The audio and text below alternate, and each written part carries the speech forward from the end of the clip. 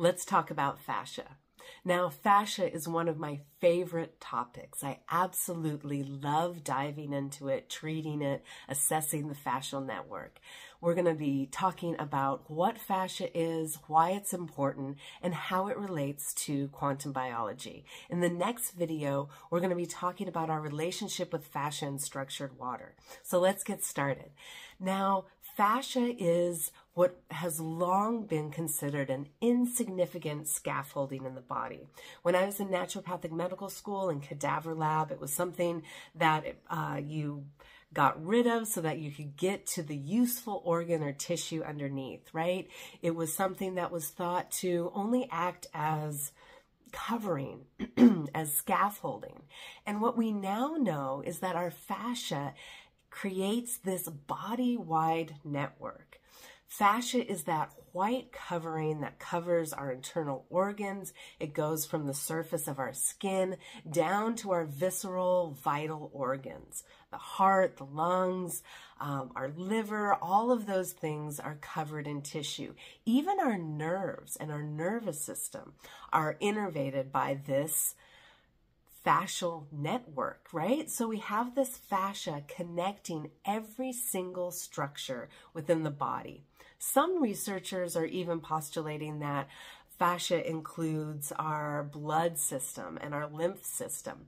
But for right now, we're just talking about sort of the traditional definition of fascia being that sort of white covering that holds our structures in place. And it creates this network throughout the body that connects every single structure in the body. Now, when we look at a cell, we even have this connection through those integrins of our fascia to our cellular health as well.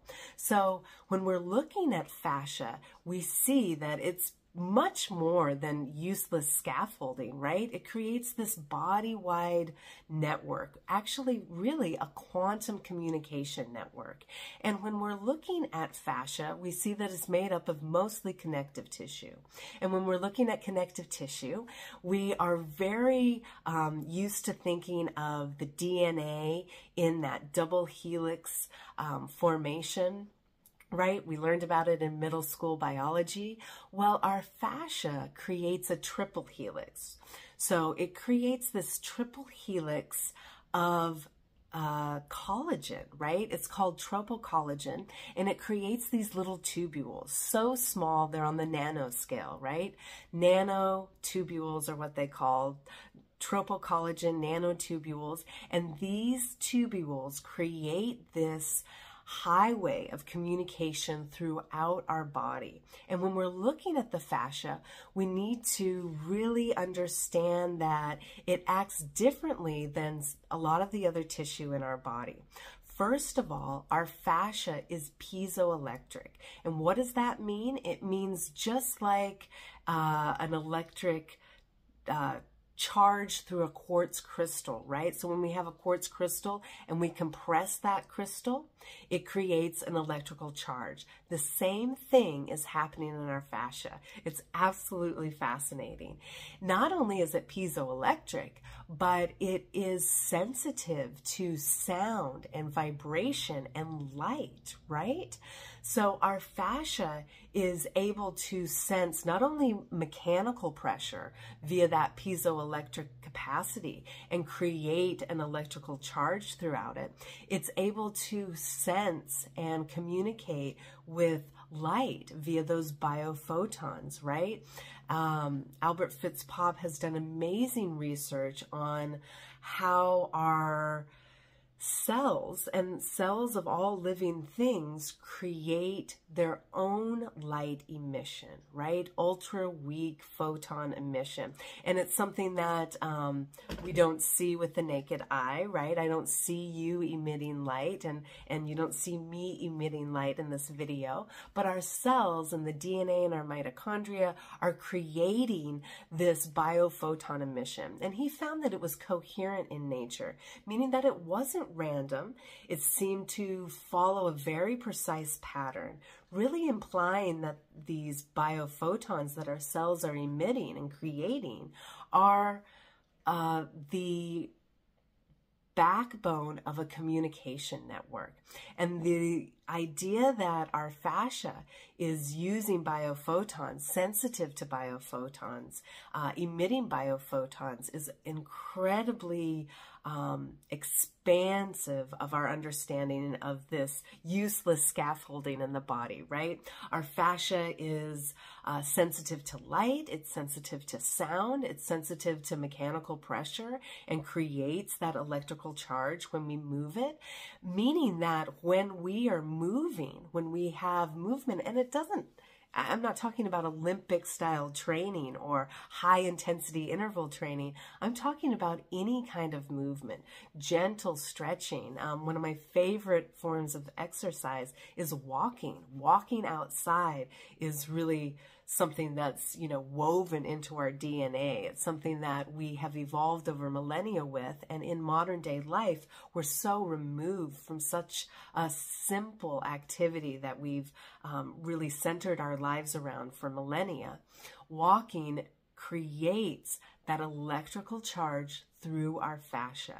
So we have this scaffolding, this body-wide communication network that is sensitive to light, it's sensitive to mechanical pressure and electrical charge, it's sensitive to sound, and it has an intimate relationship with the structured water in our body. And we're going to be diving into this in the next video, all about our relationship with our fascia, with the structured water that lines it, what that all means, and how we can really expand our view of fascia and health through this quantum communication network that happens throughout our fascia. If you want to learn more, I have a free fascia guide on my website. The link is down below. And I'm also doing a fascia course, a master class, a deep dive into all things fascia.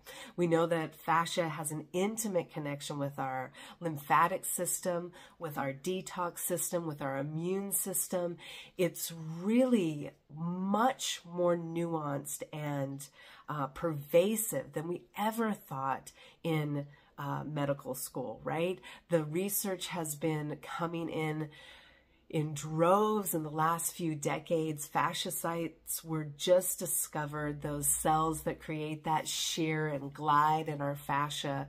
They were just discovered a few years ago. So this is really cutting edge research, but it also really mirrors what those ancient indigenous cultures always talked about, that flow of energy through the body, that electrical flow, that flow of energy, that flow of chi, of prana, right?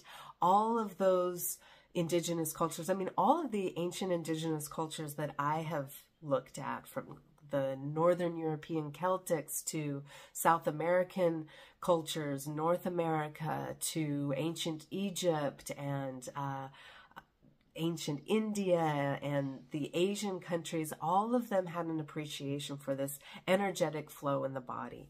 And that has a really correlated relationship with what we're seeing in the research around fascia. So if this is something that you're interested, grab my free guide. Check out the link for my upcoming fascia masterclass where we dive in deep to all of these topics. And again, if you like this content, subscribe, leave me a comment down below with any questions or what you'd like to learn more about. Thank you so much for watching.